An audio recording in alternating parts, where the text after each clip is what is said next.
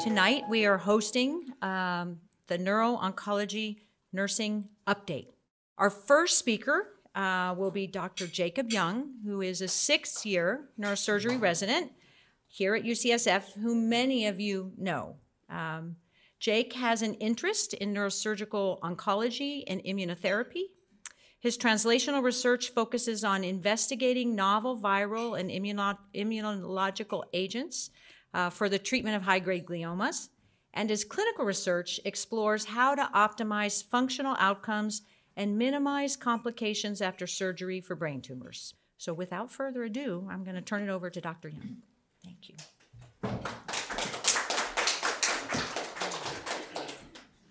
Well, thank you very much for giving me the opportunity to speak to you all today. It's truly an honor to be here for this. I think this is a remarkable event. I haven't ever seen anything quite like this before, and I'm excited to get a chance to represent the neurosurgical side of things in this conversation. So I'm going to talk today about some updates that we're using in the operating room to try to make these surgeries as safe as we possibly can, and then some updates on the imaging side of things for how we know if the treatments we're using are working and when we should consider reoperating for these tumors. I wouldn't have the chance to talk to you today if I didn't have amazing mentorship here at UCSF, so I want to make sure that I acknowledge all of our neurosurgical oncologists because they've taught me a great deal about these procedures. And it's sort of humbling to admit, but I think surgery is never going to be enough for these diseases. I think for patients with glioblastoma, the operating room alone will never be curative. This is a paper almost 100 years old now from Walter Dandy, who's one of the fathers of neurosurgery, way before MRI scans, way before CT scans. If patients were hemiplegic, they would just take that entire hemisphere out because they didn't know exactly where the tumor was. And unfortunately, the tumors would still come back on the other side. So I think we know being extremely aggressive in the operating room is still not going to cure patients of this disease. This cartoon comes from basically the year I was born or a year afterwards, but I like it because it shows that there's still tumor cells migrating in this invasive disease way beyond the contrast-enhancing portion of the tumor, way beyond the flare abnormal portion of the tumor on the MRI, and even to the other side of the healthy appearing brain. Although it's a much lower percentage, I think this explains why we're never going to cure this disease with surgery alone. So that begs the question, what's our goal in the operating room? Unfortunately, there have been major guidelines put out by the largest oncology societies in both the US and in Europe, the Society for Neuro-Oncology, the European Association of Neuro-Oncologists, the American Society of Clinical Oncologists, looking at IDH wild-type tumors, IDH mutant tumors, basically the entire spectra of gliomas. And the bottom line is we should be doing a maximal safe surgical resection. Those are sort of the words that you hear over and over again, a maximal safe surgical resection. Which is great, but then it begs the question, what does a maximal safe surgical resection mean? And I was really fortunate when I was a junior resident to be a part of this study that we published a few years ago that looked at sort of changing the paradigm for what a maximal safe surgical resection means for patients with glioblastoma. Outlined in red, you can see is a contrast-enhancing portion of a tumor. And we used to think about taking out all of the contrast-enhancing tumor as a gross total resection, as the words that would be used. It turns out, unsurprisingly, if you think back to that cartoon a few slides ago, that there are some tumor cells that extend into that yellow outlined region of flare signal abnormality. And in this study, we looked at if there was a benefit to going into the flare portions of the disease and trying to be even more aggressive and take more of those tumor cells out. This is a relatively complex sort of statistical analysis called a recursive partitioning analysis. But the take-home message is that in order for patients to do the best, to end up in that group 4 line, we needed to change our goals. And instead of just trying to take out the red portion of the disease, we focused on going into the yellow flare portion of the disease, which we're calling a supramaximal resection. So taking out even more is beneficial. We're learning more and more about the genetics of these tumors, and the definition is always changing. And in that paper, which we published in 2020, it's already a little bit outdated because the definition of tumors has changed, and now certain mutations no longer allow you to have a glioblastoma. We're lucky at UCSF to be a major center and collaborate with a lot of other major oncology centers around the world. And this was a paper that we published earlier this year with 12 centers around the world in this Reno Resect Consortium, where we restricted the definition of glioblastoma to only those patients that had IDH wild-type tumors, which is now what the World Health Organization considers to be a glioblastoma. And fortunately, we found very similar results where being even more aggressive is beneficial than just going after the contrast-enhancing portion of the disease. And these little tables show that we really need to be quite aggressive. We need to get about 60% of the flare disease out in order for patients to have a benefit, or we need to try to leave as little as less than 5 cubic centimeters of tissue remaining after surgery.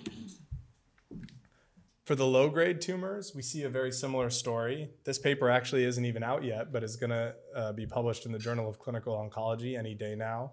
And for the low-grade tumors, going beyond the flare seems to produce a survival benefit. You'll notice that the total time in years for these tumors, we're looking at 15 years on the x-axis, so this is a much longer time frame than for the glioblastoma tumors. And we're learning more and more about the genetics of these tumors as well, and if you separate the astrocytomas from the oligodendrogliomas, you'll see that the gross total resection and supratotal resections are splitting in the astrocytoma group, suggesting we really need to be going for those extra aggressive resections. The oligodendroglioma group hasn't even hit the 50% survival yet, and we're out to almost 20 years. So it remains to be seen if being extra aggressive in oligodendrogliomas will hold the same benefit that it does with astrocytomas. But for now, what I hope those papers suggest is that the definition of an aggressive resection is changing, and we're no longer talking about doing gross total resections, which means we're taking out all of the very abnormal tissue that we can see. We're talking about doing supratotal or supramaximal resections, where we're going into either the flare or even the normal appearing brain for the low-grade tumors. However, when we get more aggressive, we have to be mindful that we're more likely to cause deficits. This sort of tree, recursive tree that you see in the bottom of the slide is the exact same data that we used in that first paper that was published in JAMA Oncology with the glioblastoma tumors. But now we imputed into the analysis, what if patients had a neurological deficit after surgery? And you can see the very first branch in the tree is deficit or no deficit. And the only way you can possibly end up in the best survival line, that orange-red line, is if you don't have a neurological deficit. And it turns out that motor deficits are more impactful than any other type of deficit. That doesn't mean that language deficits and visual deficits aren't impairing quality of life, but a motor deficit is absolutely going to change the patient's prognosis. And so we need to think about what surgical adjuncts we can use in the operating room to be aggressive, but to be as safe as possible when we do it. And now I'm going to transition to some of the techniques that we actually use in the operating room to help us avoid those deficits that can be so harmful to our patients. This is a landmark paper published by many of the luminaries in neurosurgical oncology, led by Dr. Berger here at UCSF, that suggested that we needed to use mapping in the operating room to minimize deficits. This was a meta-analysis. It's 10 years old now. It showed that you could take the deficit rate from 8% to 3% if you did stimulation mapping, meaning we were trying to find function in the operating room. And because this is 10 years old, they were talking about gross total resections rather than supratotal resections, but you can see an increase in the gross total resection rate with stimulation mapping. We're actually in the process of updating this because now we use a lot of different types of mapping rather than just on the cortex of the brain. We're doing subcortical mapping as well. And we're interested in looking at other outcomes beyond just deficit rates and gross total resection rates. So the same group of collaborators has gotten together, and we're going to update this paper next year. We've talked a lot, or we've written a lot at UCSF about how we actually do these procedures. And I think it's the technical details are a little bit in the weeds for this talk, but we always want to think about what type of task we want to ask the patients to do. When you're in the operating room and they have a little bit of anesthesia on board, you don't have the ability to test every possible thing you could ever think of. You need to be very focused and tailored with what you're going to test and how you're going to test it. We also set up the room in such a way that we can fit quite a few people in the operating room without it being distracting or dangerous to the patient. And so we've written about even how you set up the room so you can have the computer screen that the patient can see. You can have neurologists to ensure you're not inducing a seizure. You can have the scrub team handing the surgeons the equipment they need. It's sort of a very choreographed dance that has to take place in order for it to be done efficiently and safely. And we've really been interested in how we can do motor mapping asleep as safe as we do it in the awake setting. And so we've recently published a lot on the different techniques that we can use to identify where the motor system is in asleep patients in the exact same level of sensitivity that we get in the awake patients, because we're really trying to avoid those motor deficits. This is a little video of how we do the subcortical language mapping. And this is an Ogerman stimulator in the left hand and a Cavitron in the right hand. And what we're doing is we're looking for these tracks, these long white fibers that carry information from one region of the brain to another, to try to make sure we're not transecting those tracks in the process of the resection. And we might be using any of those tasks that you see on the left side of the screen. The workhorse is picture naming, where we show a picture and ask the patient to say what it is. But things like reading are critical depending on where in the brain we're working on. This is a little bit more information on the motor mapping. Really the advance, I think, in the last 6 or 7 years that has made this much, much safer and able to be done in patients while they're asleep is the use of this monopolar stimulator. And what that allows us to do is actually get a distance with how far away from the tract we are. That graph on the bottom left of the slide shows that it's about a 1 millimeter to 1 milliamp relationship between the tract and the stimulator. So we can put the stimulator into the resection, and we ask our electrophysiologist to increase the amplitude. And if they find the tract at 8 milliamps, we know we're about 8 millimeters away. And with the bipolar stimulator, it's more of a yes or no, are you near function or not? And it sometimes gives us a little warning too late. So we really like this monopolar stimulator for identifying how close we are to the tracks, and we can inch our way, or more like millimeter our way, to where the tracks are. We use DTI, which is a very beautiful way of visualizing these long white matter tracks in the brain to help us know when we should map. And so this on the left is a bunch of different long tracks that are useful in the operating room. This magenta blue, which I hope you can see, is the corticospinal tract, so that controls movement. A lot of these other tracks are important for the language pathways, and they wrap around the Sylvian fissure, which is this fissure between the frontal lobe and the temporal lobe.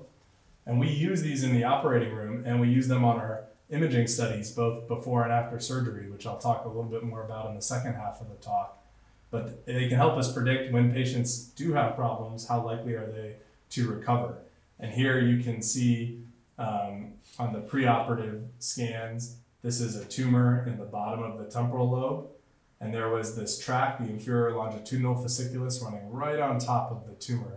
This is a mathematical projection, so obviously we don't get the luxury in the operating room of the tracks lighting up in different colors for us. But after the surgery, unfortunately, the resection probably clipped the bottom part of that long tract, and this patient had trouble recognizing faces, which is an interesting deficit. But we use this in the operating room every single tumor resection to help us guide when we should start to apply the mapping.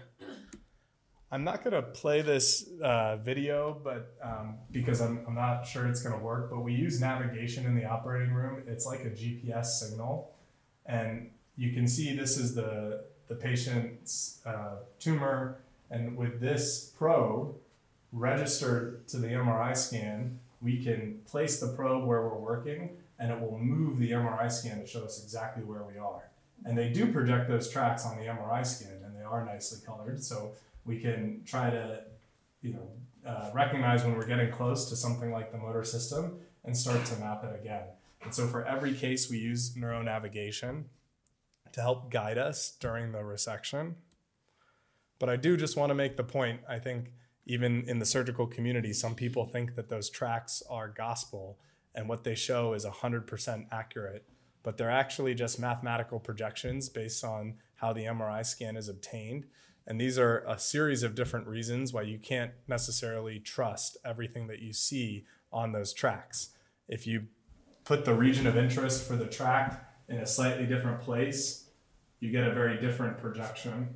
tumors have swelling around them, and they can be blackout areas for the tracts. In the operating room, as the brain shifts, because we're doing the resection, the tracts will shift away, and it may not be in a one-to-one sort of relationship. And then the actual program that you use to calculate the tract is going to change how it looks.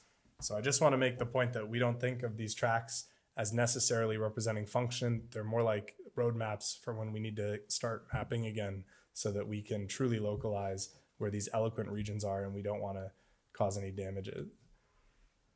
The other thing that I think has really advanced in the operating room in my 6 years as a resident is how we identify tumor margins during surgery. I'm going to talk about a series of these techniques in the next few slides, but we can give patients a fluorescent dye that they drink in the preoperative area called aminolevulonic acid. And for those of you who help take care of our patients in the ICU afterwards, these patients need to have low light precautions because that compound can make patients very photosensitive. But it's almost like a tumor paint where it can light up the tumor cells under a blue fluorescent light. And so we look through the microscope, which we always use for these types of tumors, and we can change the wavelength of light. So instead of seeing a normal clear light, we see a blue light wavelength, and it will show this very bright pink of where the tumor cells are. We can also use the ultrasound. You can see that on the bottom image on the illustration, which is a real-time assessment of any areas of residual tumor. It's one of the few real-time options we have in the operating room for looking at residual tumor. Occasionally, we'll do intraoperative MRI scans where we'll quickly close the skin and get an MRI scan to see if there's any areas of residual tumor before either fully closing or opening it back up and finishing the resection. The technology that we're really excited about at UCSF is Raman spectroscopy. This is a rapid, basically what the pathologists tell us in 20 to 30 minutes. This machine can tell us in about 2 to 3 minutes. So we take a small piece of tissue, we hand it to the technologist in the operating room, and within 2 minutes, they can tell us if they see any tumor cells or not on the tissue. It allows you to almost do a Mohs surgery type resection in the brain where you can go layer by layer and see if you're still getting tumor cells or not, which isn't feasible if you're taking a specimen and sending it to pathology. You may have to wait 30 minutes before they give you an answer, and their answer is usually a yes or no, whereas this machine will give you a quantitative value of how dense the tumor cells are in the region. So we're using it to try to identify different margins in the tumor, and we're really excited about that technology moving forward. This is that tumor paint. This was a landmark paper that showed that patients did better when you use the tumor paint for high-grade tumors or glioblastomas. And patients just drink a small amount of liquid in the preoperative area. And then when we turn the blue light on the microscope, you can see this kind of bright pink region is an area of tumor that still needs to be removed. It's not perfect. There are some things that light up that aren't tumor, and there are some tumors that don't light up, but it's a great sort of adjunct or assistant in the operating room when you think you're close to finishing the resection. It's a good tool to use. This is that intraoperative MRI where occasionally, if we think there might be a small amount of tumor on one border and we're not sure, you can get an MRI scan immediately. It does take a bit of time, and it's not as high quality as the MRIs that we're typically getting on the patients either in the clinic or in the hospital after surgery, but it is something that can be used to try to improve our extent of resection and try to make sure we know when to stop. The ultrasound is sort of shades of gray, but it allows us to put the probe on the brain and in real time get feedback for what's underneath the probe. And so that MRI that we use to navigate on, it doesn't update. It was obtained the day before surgery. As you start to remove all the tumor, your MRI doesn't look any different. It was obtained the day before surgery. The ultrasound is real-time feedback, and it's extremely useful for very small tumors that you might not be seeing as obviously as you can see the very big tumors. And so we really like to use the ultrasound for our smaller or deeper seated tumors, or at the end of a resection, if you think that you're at the end, but you put the ultrasound in and you see this little area of denser tissue, that actually is a clue to look at it again and see if there's any tumor remaining. The last adjunct that I wanted to talk about is something called the laser-induced thermal therapy, or LIT. And this is a technique where we can insert a thermal electrode that can basically heat up to 40 or higher Celsius and cause a thermal injury in the tumor cells. It's actually not something that we use often here at UCSF, but for very deep-seated tumors, it might be a good technology to try to make these as safe as possible, where you would insert the electrode or the thermal probe into the tumor and then burn the tissue in the surrounding region. And it's something that's being explored around the country as a possible treatment option for these tumors. But I do want to make the point that as we push resections to the brink, there will be some patients with postoperative deficits, and we really need to explore interventions to accelerate their recovery. And I think as surgeons, we haven't done a great job of recognizing and addressing the mental health impact of both the diagnosis and potentially neurological deficits after surgery. So I just want to talk about 2 active or soon to be launched trials that we're launching here that I think are going to be really beneficial for our patients. The first is a way of accelerating recovery. And I can't remember where I heard this, but someone once said that a postoperative MRI, it's like a painting in a museum. You can see it, but you can't touch it. And this is a picture of someone who has a very small ischemic injury. The red arrow is pointing to this darker region on this type of MRI scan that indicates ischemia. And this white tract is that corticospinal tract, the motor tract. And so this patient had weakness after surgery. And looking at this MRI, we might be able to talk to the patients about why we think they have the deficit, but we can't do too many things to improve it. It turns out that there's a technology called transcranial magnetic stimulation that's a non-invasive way of trying to alter the brain connectivity, and you can actually stimulate the motor tracts. And if you do this repetitively, you can induce plasticity, or the ability to learn, in the brain. There was a group in Europe that utilized this in patients after surgery who had weakness. But in this German group, those patients stayed in the hospital for 6 to 8 weeks after surgery, and they had this stimulation every single day before their rehabilitation. In the US, that's not really possible. Patients typically go to acute rehab centers or skilled nursing facilities. And so what we've tried to do is partner with our colleagues in physical therapy and occupational therapy, and we're delivering this repetitive transcranial magnetic stimulation every day right before they start therapy for the duration of their hospital stay. So it may only be 4 days or 5 days, much shorter than they used in the German group, but we're trying to see if this is feasible to incorporate to the US healthcare system. And if it is, we might be able to get some of these machines at the rehab facilities or work on bringing patients back and forth. So I'm pretty excited about this technology moving forward. The last thing is starting to recognize the behavioral health and mental health impact of these diagnoses on patients. We recently looked at the literature and wrote a systematic review on some of the symptoms and conditions that patients have with anxiety and depression and despair and PTSD around their diagnosis. And these aren't static conditions. They change every single scan, every single visit. If there's progression, another surgery is needed. And I think this is actually one of the few opportunities where telemedicine might have a very valuable role in taking care of these patients, rather than adding a visit to another provider in their already either in the middle of a treatment plan that requires weekly visits or traveling far distances to see their neuro-oncology team. This might be an opportunity for telehealth to make a big impact. And so we've been working on a clinical trial protocol. Dr. Chang's been helping with this, and we recently got IRB approval. So we're hoping to start enrolling patients into a feasibility study to see if we can incorporate telehealth counseling for our patients around the time of surgery.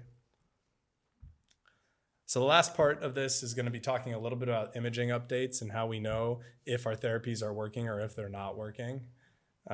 Very quickly, I think most people are familiar with the standard of care for these high-grade tumors, which involve lots of radiation treatments and chemotherapy, a temozolomide treatment. But there can be problems determining if patients are responding to their therapy or failing to respond to their therapy. And this is a big challenge, because if you want to change treatments or continue treatment is very dependent on the scans that patients receive. I'm going to talk a little bit more about the MRI scan qualities that we're using now to try to guide this decision. But in this paper that's now over a decade old, written by the Neuro-Oncology team here, you'll see that between a third and a half of patients will have some changes on their immediate scan after radiation therapy. Half of patients have some change on their immediate scan after therapy, and of those, about half are going to stabilize and improve. So we don't want to make a change every time we see a concerning or new finding on an MRI scan. There have been guidelines to try to help us determine when a scan is demonstrating disease progression. I know this is too small for you to read, but the Reno group, the same one that we're working with to update some of the guidelines around surgery, a radiographic assessment in neuro-oncology is what Reno stands for, and they've put forth very specific criteria for what counts as progression and what doesn't. But I think the point that I'd like to make is the conventional imaging is not enough to determine if patients have disease progression or not. On the top, you see what we call pseudoprogression, or patients that are actually responding to treatment, but it looks like they're progressing. And on the bottom, you see viable tumor or true progression. And both the T1 with contrast, the FLAIR MRIs, they all show mass effect, they show edema, they show contrast enhancement. So we can't rely on these conventional MRI techniques to completely answer the question. And we're starting to look at multiple invasive and non-invasive ways of determining tumor recurrence, including metabolic imaging and more machine learning and mathematical models to assess MRI scans, and then a few where surgeons can be involved, like obtaining more tissue and looking at liquid biopsies or looking for markers in the blood and the CSF to try to determine if the tumor is recurring. So this is an example of the types of MRI scans that we can look at, where you can look at either a physiologic parameter like blood flow, or you can look at a metabolite like uptake of certain PET tracers to try to determine if there's progression or treatment-related changes. And these are things that we're getting much more commonly on our patients at UCSF when we're trying to make a decision for should we continue with therapy or should we change course and consider alternative treatments. One of the technologies that I think is being used a little bit more often now is something called a FET-PET scan, which is a scan that is useful in distinguishing between those treatment-related changes and true tumor progression. And it usually only lights up in patients that have active tumor present. And so if there's an MRI scan with some concerning features, we might be getting these FET-PET scans to look to see if there's true disease recurrence or not. Radiomics hasn't quite made it into the standard of care for patients, but there's a lot of interest in looking at both quantitative assessments of the tumor shape or assessments of the blood flow or where the tumor is changing to try to predict if it's true tumor progression or the treatment response. And I think we're going to be doing more and more of this in the future, looking for tumor DNA that's circulating either in the blood or in the CSF. There's been some high-profile papers in Neuro-Oncology, which is sort of the premier journal for this field, looking at incorporating these markers of tumor DNA in the course of a patient's care. And one of the things that we can do as surgeons is insert reservoirs that will allow us to easily access CSF to try to track these markers of either tumor progression or tumor response. We're getting into the treatment portion, and I think Jen's going to go over a lot of that, so maybe I'll pause here. But there's a lot of different options that we have, and I think Jen's going to go through them. So thank you.